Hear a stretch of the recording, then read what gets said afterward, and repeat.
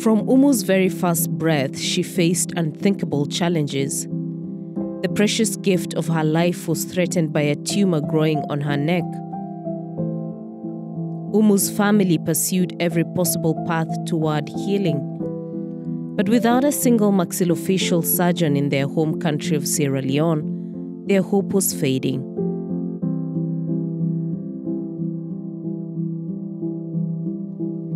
It took many helping hands and a long journey, but Umu's family received news that healing was possible.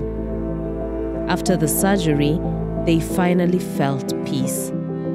They feel they fine because they do more operation and make me heart go, that's air for me. The gift of life was restored, freeing Umu to become a gift to everyone around her. She's that kind of child.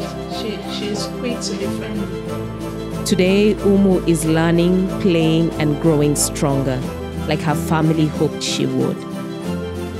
This Christmas, share the gift of peace and hope and healing with families like Umu's.